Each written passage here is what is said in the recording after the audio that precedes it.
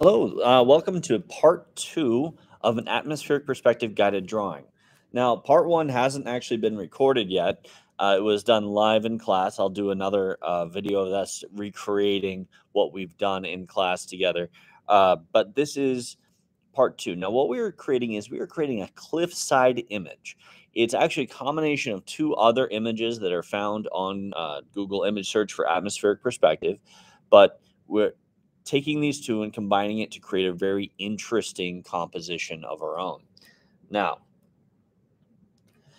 what we've done so far is we've set up our horizon line, we've set up a line for the cliffside, and we've set up a line creating this cutout of the cliff that's in shadow. Everything that is towards the left side of our paper is going to be in heavier shadow um, than the right. Now, what we've done so far is created these lines and we've added some vertical lines going between them. And then in between these vertical lines, we've applied little kind of curved shade lines just to add a little bit of contour line into this. So this does not end up becoming flat. Now, the next step that we're going to do in class is we're going to go in and shade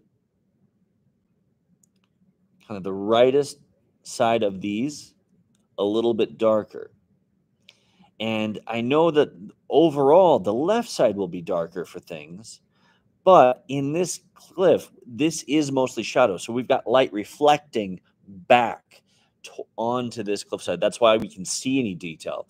And so we're really getting shadows from the left onto these other little details and embankments. So we're just going through and we're adding some shading darker as we get towards this corner. This corner is going to be almost 100% on our pencil, just leaving little bits of detail just to catch the eye. We don't want to make anything 100% dark without any sort of contrast there. That contrast, even if it's tiny, will add a lot to our photo or picture.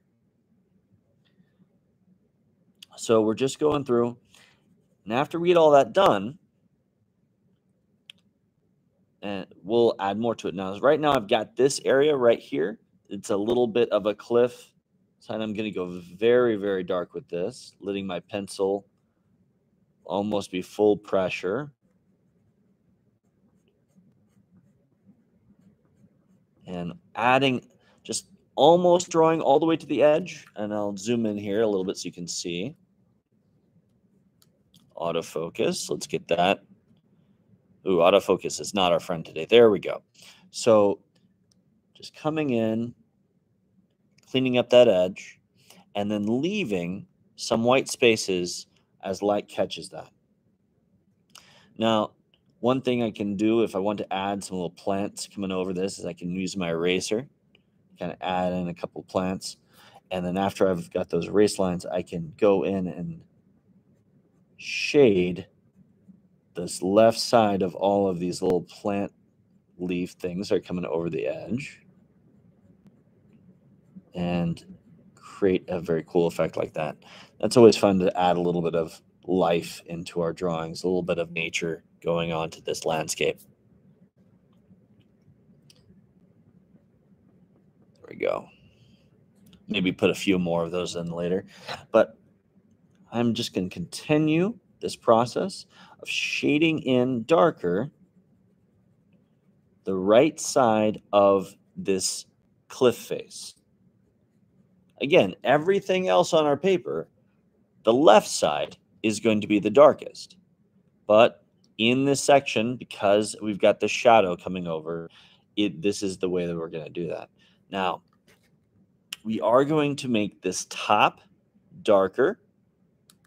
Sorry, autofocus.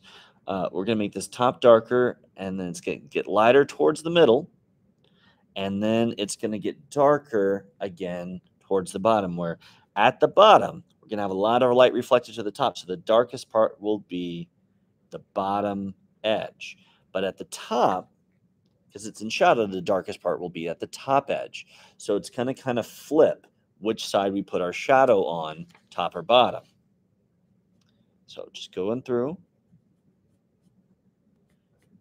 And this video is really there as just a companion piece if you missed a day, or if you just want to see a little bit more of the shading. We're not going to have time to go over the shading as much in class. This is a pretty lengthy process.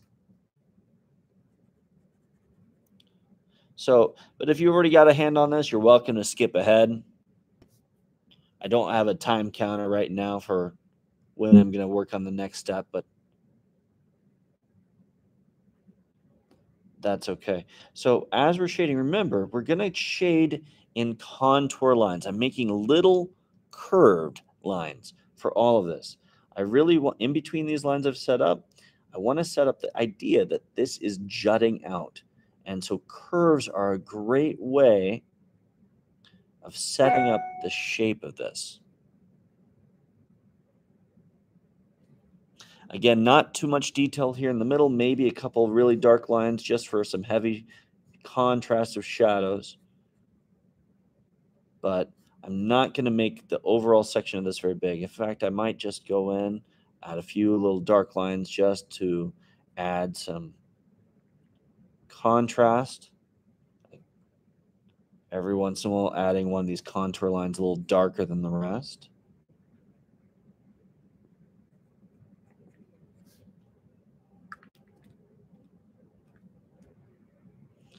Especially like right here where I've got, going to add some shadow right here where I've got an embankment that's just jutting out. So I'm just going really heavy, fading off towards the edge. Maybe a little bit heavier around this plant to let that kind of pop out. And right now, as I'm shading, I'm just shading in with little circles because I've already got my contour lines. Now it's just a soft shadow on top. If your hand starts cramping, just take a time, take a little bit of break, massage out the hand. Wiggle your fingers. Don't ever push too hard that it starts hurting. Give yourself a break. Drawing is a muscle activity. The more you do it, the longer you can go at it. But if you just need to take breaks every once in a while, that's fine.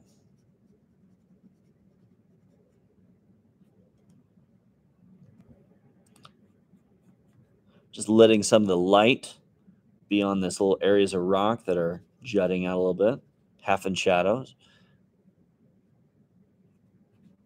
Adding a little bit more shadow underneath those to create that effect. So right here, I've got this little light spot right just underneath it, going a little heavier shadow. And above it, a little heavier shadow. And that creates a really nice texture. Towards the bottom of this line, I'm going to just use my eraser to soften up this guideline I drew. I don't need that line to be 100% there. It looks a little artificial. I can go in and add some textured lines coming kind of down. If you got some rocks or some roots, if I want to, I can go in and add a little bit of roots over here, kind of overhanging. Maybe there's some plants that we don't see grasping to it.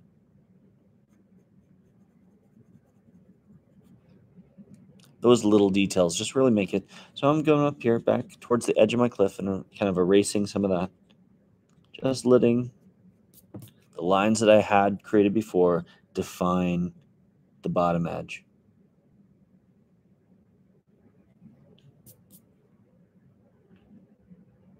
Okay, so right now I've got a lot of smudges. Go back in with my eraser, clean those up before the next thing. If you clean up the smudges as you go, it ends up being an easier job. Now right up here on this edge, we're going to eventually create some rocks coming towards it. We're just going to take some of the bumps and we're going to make little lines going in, kind of set up some of the terrain. I like to make these a little bit diagonal, set up little kind of cracks in the ground. Let them separate out from each other a little bit. just little light lines going in a kind of V shape away from the edge. We'll do some over here, but we'll make them shorter because they're further away from us. They need to be a little bit shorter, and we'll make them a little lighter too.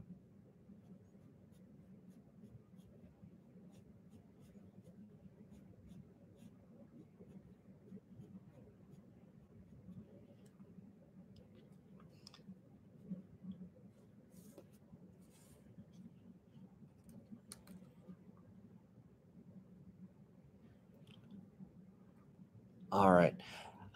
I'm going to leave this alone for a little bit, and I'm going to start focusing on our hillsides. Now, on our hillsides, we're going to start drawing some little choppy lines that follow the direction of our hill. So if this is going this way, this is going to continue going this way. Just going to kind of create some different lines that follow the contours of the shape, spacing them out a little bit. And then I'm going to use those to create little farmland patches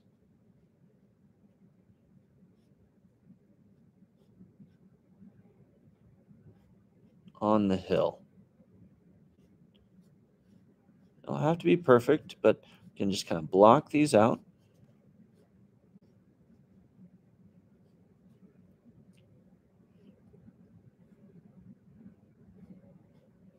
And this one, it curves up here with this line and curves with this one.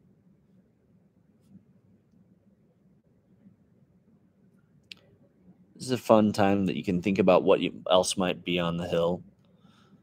You can think about what might be growing there. And I'm going to continue, and I'm going to add some lines that follow the contour.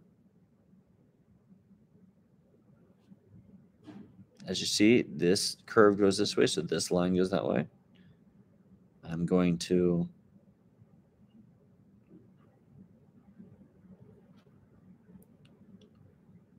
set these up.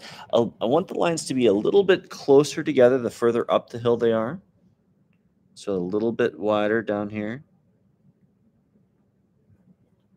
It's going to help force the perspective. So on this one right here, they're going to be even a little bit wider. Might only get about 4 in there. And that's fine. And just for the fun sake, and this little one's going to be tiny and have little ones going that way. Just a little bit different now. If you want, we can add a little tractor or something to that later. But we're going to go in and we're going to create contour lines bumping up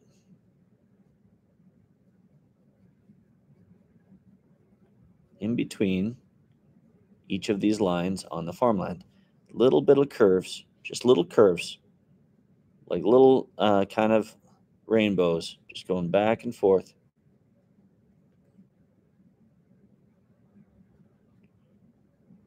Little tiny ones here. They don't have to be perfect. They don't even have to be the same size, but it's going to give the illusion that this land has been tilled and we've got little rows of farmland ready for planting.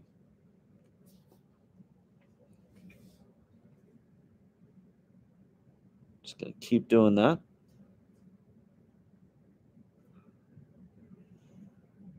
Just going back and forth between our little hedge lines.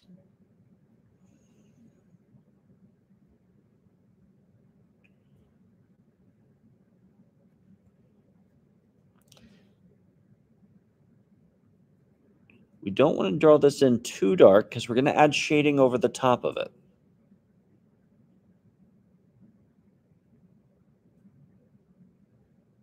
In this case, I might even have a field that's right there up next to the edge of the hill, so it can go top there. Might do the same on this one.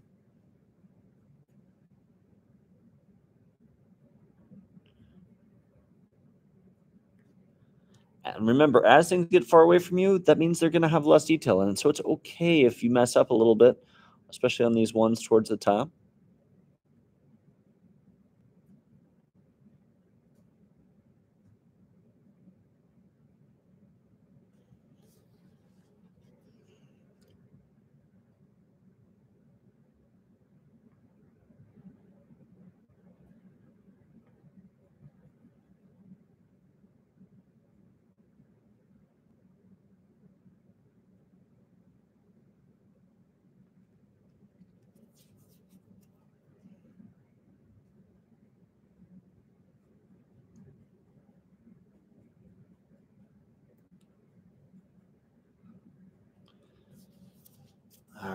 So now we've got some smudges there. I'm not going to worry about those too much, but I am going to think about the lighting of this hill now. Everything on the left side of the hill is going to be a lot darker than the right. So as we go in, we're just going to go in. I'm going to go in and add little bits of grass to separate out the texture of farmland versus the wilds. So right now I'm just got this very dark grass that I'm going to add in. And this is going to be both a texture and a shading.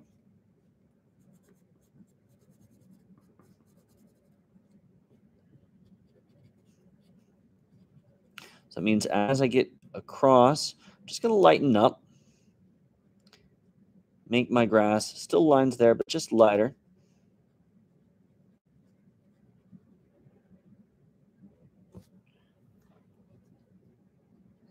Still there. Then as I get towards this edge, I might just only add in a few lines just to create the faint little aspect of grass. And some of these, yes, they'll go over our fields that we drew, and that's just fine. That's what they're there for. It's texture.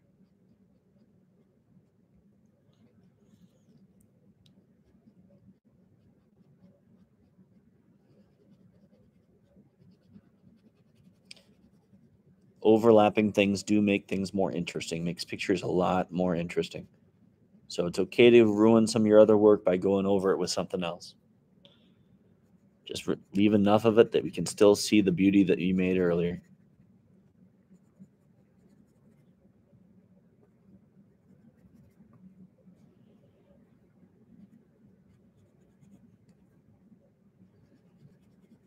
Sometimes you actually lose some parts you liked, in which case it's okay to go back over and erase a little bit of this. Like I think I want to add a little tree right here, just kind of an old growth tree.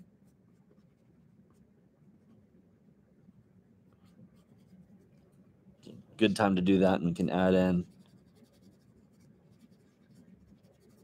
some leaves, making sure the left side of the leaves are going to be darker than the right, just to keep the illusion. And my leaves are not very detailed. They're just kind of scribbles in there.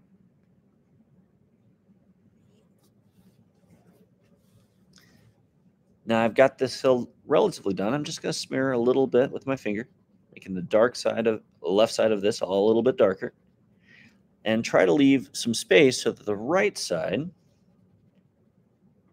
has a little bit of highlight of the page. If you accidentally go over, that's all right. We can go back in with our eraser and just tap in some highlights.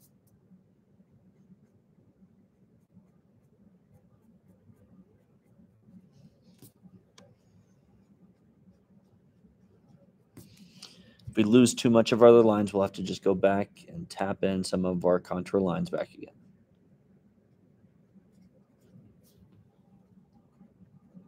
I'm going to add a little bit of highlight around this tree just to help define it. Just erasing a little bit around the dark of the tree to let the tree pop out a little bit more, help add some contrast. So remember, contrast is the difference between light and dark. All right, we're hitting the 20-minute mark, so I'm going to go ahead and pause this stream. I'll record another stream for part 3. But before we go, last thing I'm going to mention is all the shading that we're doing is known by the Italian name chiaroscuro. It's how we treat light and dark in a picture. And that's going to be one of the main ideas that we're thinking about for this, an atmospheric perspective, is chiaroscuro. Just creating the lights and darks and letting that create our environment. All right. I'll see you in part 3.